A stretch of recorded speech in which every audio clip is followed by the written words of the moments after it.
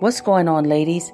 And welcome again to Heart Talks, where we discuss topics specific to women. Yes, ladies, here in this podcast, we aim to get you motivated and elevated. Thanks for joining us. God bless. Good evening, ladies, and welcome to Heart Talks. This evening, I would like to talk a little bit about women that make a difference. Let's talk about women in your life that has made a difference. Sit down and think about it. Who's made the biggest difference in your life? Was it your mom? Was it your grandmother? Your auntie? A good friend? Was it a tutor? Was it an educator? Was it a mentor? Women, we can make a big difference. Another thing I would like to talk about today is women that make things happen. So first off, I hope you guys are having a great and fantastic week. My week is going pretty good. It's been busy, and that's always pretty good. I have to make myself lay down, rest, and kick back a bit. But let's just get into this about women that made a difference. I would say the number one woman that made a difference in my life growing up was my mother. I watched my mom work so hard. I watched her go to work in the morning, work 8 hours, come home, cook dinner, get our school clothes ready, get our lunches ready, and then go work a part-time job.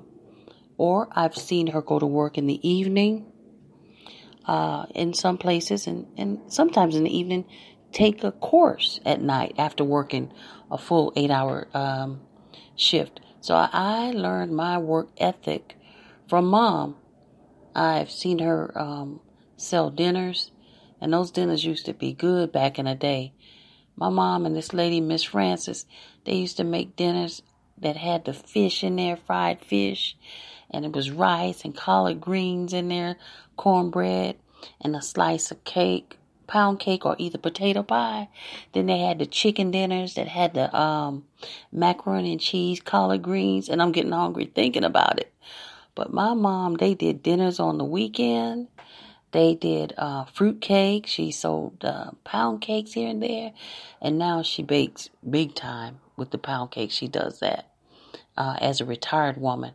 But that woman showed me how to work and how not to be lazy and trifling. She was a hard worker.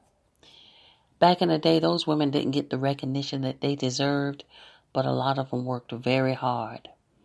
And I also learned as I got older that when they were upset, and I took it personally, and maybe you took it personally when they were upset, your mom was upset with you, but you didn't know what she had to go through out in the workforce.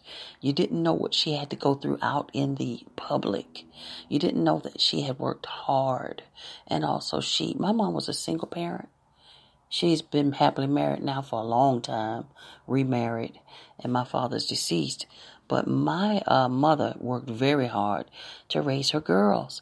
So this woman taught us so much. She taught us how to organize. She taught us how to keep ourselves up. And we thought we dressed pretty sharp back in the day when we were in school. You couldn't tell us nothing with all of our gold chains hanging down. The shorter ones, and then the ones mid-chest, and then the long chains. We had the earrings and the bracelets and the rings and all the designer jeans and all of that. She also taught us to work very early on. I remember working as soon as I could get a work permit, and I think I was about maybe 15. Started working as a secretary in a boys' home. Then after that, I went and worked in a pizza place as a waitress. I wasn't that good of a waitress because I remember getting a penny tip one time. But anyway, nevertheless, we worked. We had vehicles at a young age. And my daughter was just talking to me the other day about the difference in the teenagers now and the teenagers back in the day with us. And it seems like we were more mature. It seems like we just handled things. It seemed like we had priorities. I remember us going to school, getting out of school early, going to a job, things like that. We didn't have the social media. We didn't have all the kids that were rich kids around. We didn't have all these examples of people that had left school and became rich overnight. The rap game was just coming on the scene when I was getting out of school. It was the Sugar Hill Gang. It was Run DMC. And I guess I'm telling my age. But we didn't have a whole lot of very rich overnight rappers. So we had to work. So that is the woman that really, really influenced me concerning work. And she also influenced me in my faith. I would like to say that. I saw her pray. I saw her get up when she was down. I saw her persevere. I saw her going from one type of woman to a totally different type of woman. Full of love, full of laughter, full of peace, full of just joy.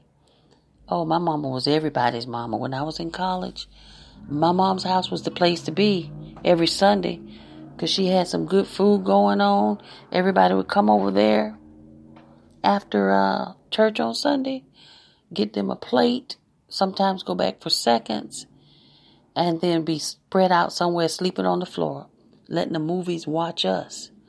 So my mom always had open arms. She always allowed the neighborhood kids to enjoy themselves at the house. The kids weren't overbearing, but being that she came from a big family, she was just open. So our house was a house full of kids, or we all on the porch or outside, and kids were welcome around. And I remember those memories to this day. Good memories. My mom, I give her the props today. I don't have to wait until Mother's Day. She was an influencer in my life. So think about it. What woman influenced you? What woman caused you to make the decisions you made or that you didn't make? What woman said a little few things in your ear to help you keep going? What woman encouraged you to push a little harder? Think about that. These women made a difference, and they deserve their props. There's several women that come to mind in the Bible that really, really made a difference in the life of people. And I want to talk about today, there was a harlot named Rahab, and I'm going to call her the good whore. You know how we talk bad about people, we call them hoes and whores. Rahab, she was a good hoe, if you want to say it like that. She was a woman that put her neck on the line for her family. The Bible talks about Rahab in the book of James, and it talks about her having faith. It says in James chapter 2, verse, let's start at 23. And it says here, and the scripture was fulfilled, which says, Abraham believed God, and it was accounted to him for righteousness. So believing had a lot of power. Believing is a big deal. And he was called the friend of God. And he was called the friend of God. You see then that a man is justified by works and not by faith only. Likewise, in other words, and in the same way, Rahab the harlot was justified by works when she received the messengers and sent them out another way. Rahab was a harlot, and she helped Israel. She helped the people of Israel, the spies that had come in to her city. She hid them and assigned to them when they were going to come back and destroy the whole city was she was supposed to let out a little a rope, a red rope, to let them know the army's coming in. Do not bother this house. I helped you all out. I scratch your back, you scratch my back. In other words, I looked out for you all. Look out for me and my family. Now that was a good woman. That was a woman not necessarily so-called morally good, but she did something by faith. And it's, it's so notable that it's in the Bible that Rahab, the harlot, also was justified by works. When she received the spies and sent them out another way, she helped them out. So you know what? It's good in everybody. We might think people are low down. We might think people are no good. We might think people have nothing to offer because of their lifestyle or because of a profession or because of something they temporarily feel they have to do to make ends meet. But let's keep in mind that there's good in everybody. Let's not judge anyone for the predicament that they're in, because guess what? God can bring them out just like he brought us out. And Rahab the harlot was considered justified by works when she helped the people of Israel, the people of God, out. So anyway, this woman, she did something that was noteworthy. And so let's keep in mind women that have helped us. They might not have been perfect in every area, but if they've helped us, they have helped us. Let's give them their props. Some people have acted in faith on our behalf. Some people have given us good recommendations. Some people have spoke well of us, and we don't even know about it. That propelled us into an area that we might not have otherwise made it to. So let's be thankful for any woman that has helped us out. You know, a lot of times in life, women bicker, women fall out, women don't get along. But let's shift that thing. Let's try to get along with our sisters. We're not going to gel with everybody. We're not going to be up and down with all women. But you know those who you're supposed to run with. You know those who you're supposed to speak with often, and those who you speak with every now and then. And those in your life, you might have a friend that you speak to once or twice a year. But when you do speak to them, you pick up right where you left off. Then there's also women that come in your life for a season. They come in your life, they fulfill that purpose, or you fulfill the purpose that you met them, and the Lord, causes you to part ways. So some people come into your life for a season, and some people come for a lifetime. Your spirit will let you know which is which. I also want to bring up this, the fact that we are different from men. We are very different from men. I've learned recently from a class that I'm taking that men and women have different brain hemispheres. Not that they're different, but I've learned that the left and right hemisphere in the brain of a woman is closer together.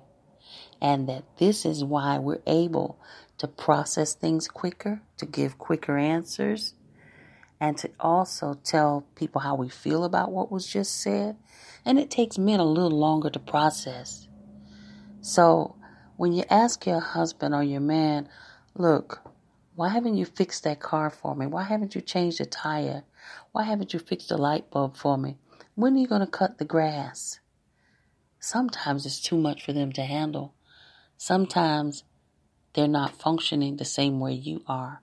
And guess what? I just learned that what we're asking them to do, sometimes it's not humanly possible for them to process all of it because they're wired differently and they have to separate tasks and do them as they process in their mind what's going on. A woman, on the other hand, we multitask. Let me tell you something about my mom. Growing up, I saw her dropping us off to school. While she was on her way to work, she was eating her breakfast. And she was putting on her lipstick and her makeup, combing her hair, drinking her coffee, and still keeping us straight in the back seat at the same time. Women, we do it. We multitask. Men, on the other hand, they have to take things in little cycles. Take little bits and pieces and do it. They are just different. you know? So let's stop expecting them to respond the way we do and see them for who they are, accept them for who they are, and work with them the way they are. Oh yeah, it's it's not easy. I'll say that. It is not easy because we're different. But we have to slow down and learn them. And there again, I'll tell you, I'm just learning about this, about the men, the brain being so different. We've always heard men are from Mars, women are from Venus, but we really, truly are wired differently. And we should really appreciate that. Ladies, and then let's talk about praying and acting. Have you ever heard somebody say doing the same thing over and over and over and expecting a different result is insanity? My goodness. Let me tell you something. When I was younger, I thought all you had to do was pray and pray and pray about things because I was a praying person. Matter of fact, too deep. So off on the deep end that I never considered that there was a natural side. I'm going to go back to James for a minute. I'm going to go right here to James. It says, James 2:14, what does it profit, my brethren, if someone says he has faith but does not have works? Can faith save him alone? What does it profit, my sister, if someone says they have faith but does not have works? In life, we have to learn that we got to have faith and we have to have works. For so many years, I thought all we had to do was pray about it, whatever it was, and it was going to automatically turn out right. If you have an ailment, sometimes you have to take the medicine and you have to pray.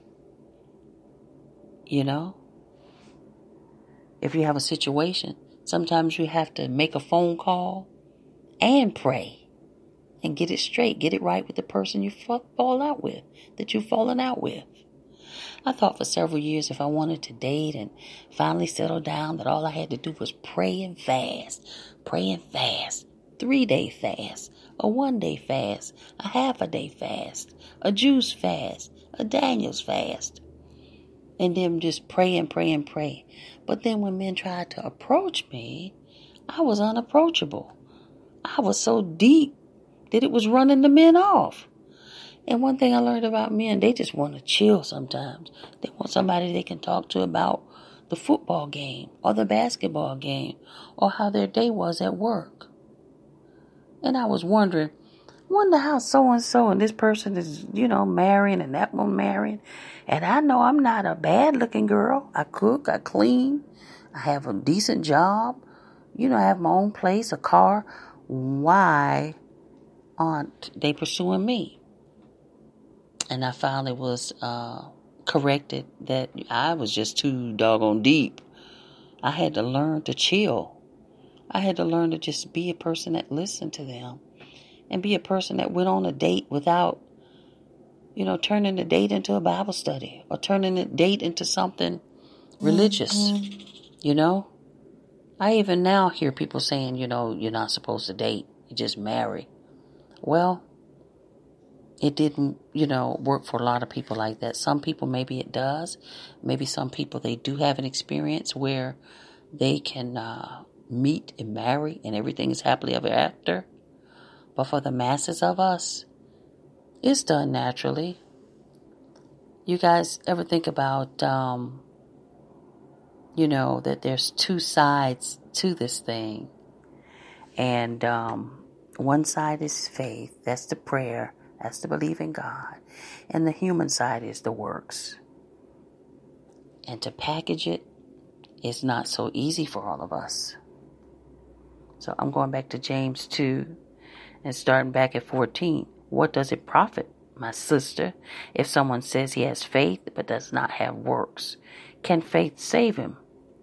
You got to have faith and works.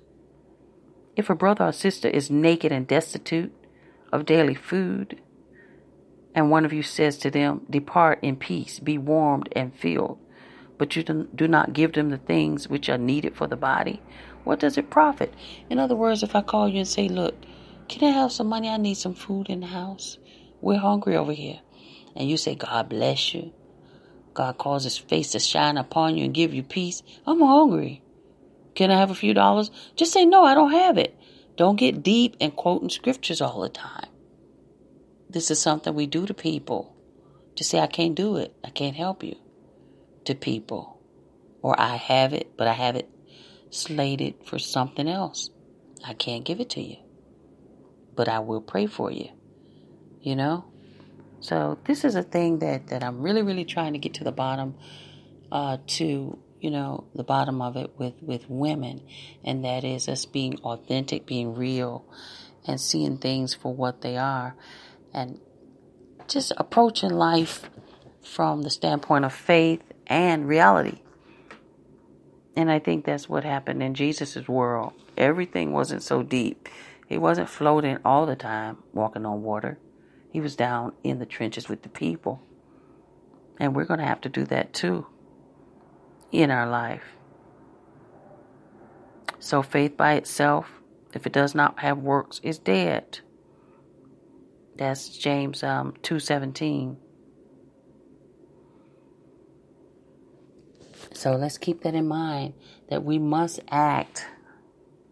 We must act at times. You know, I met a lady years ago that she always kept men around her. And I was wondering how this woman kept men around her.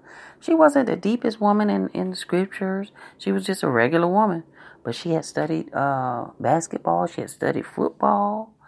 She had studied soccer. She knew how to play pool, how to play cards. People used to play spades and tonk and all kinds of stuff.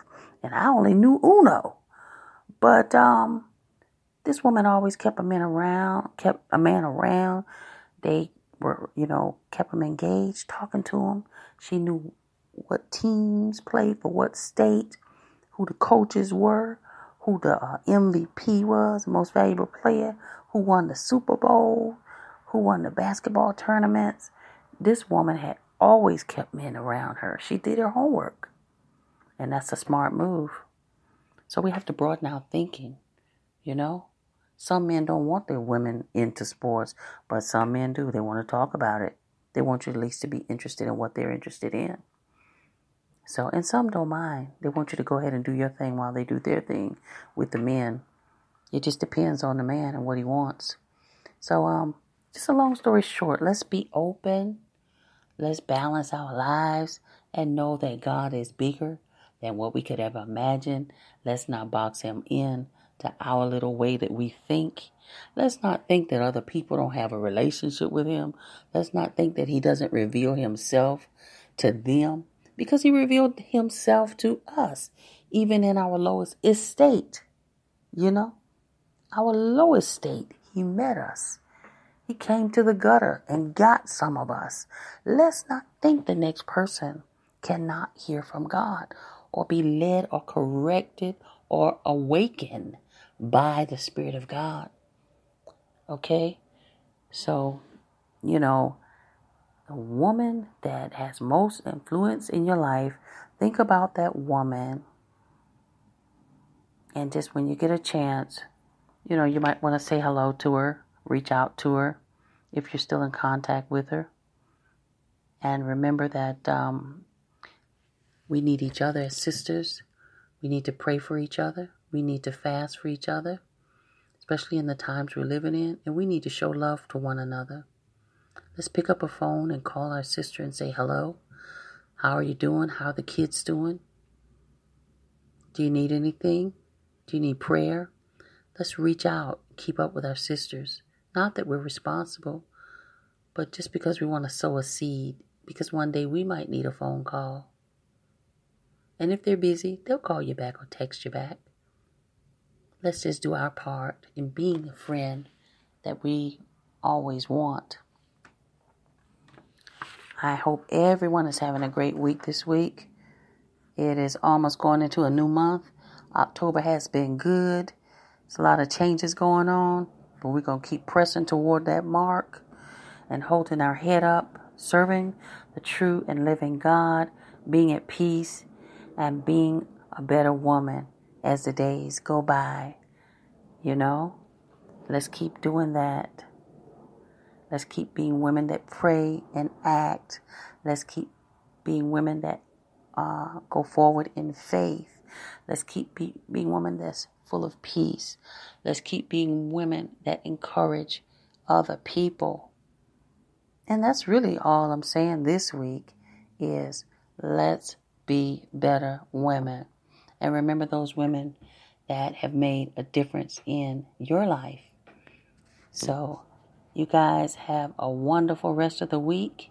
Thank you for joining on Heart Talks. And very, very soon, we're going to have some phenomenal women as guests on here, telling us about their lives, telling us about their testimonies, telling us about the occupations and the fields that they're in, their businesses, their ministries. It's going to be wonderful.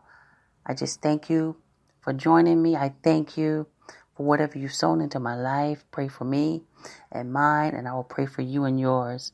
God bless you. Bye-bye. What's going on, ladies? And welcome again to Heart Talks, where we discuss topics specific to women. Yes, ladies, here in this podcast, we aim to get you motivated and elevated. Thanks for joining us. God bless.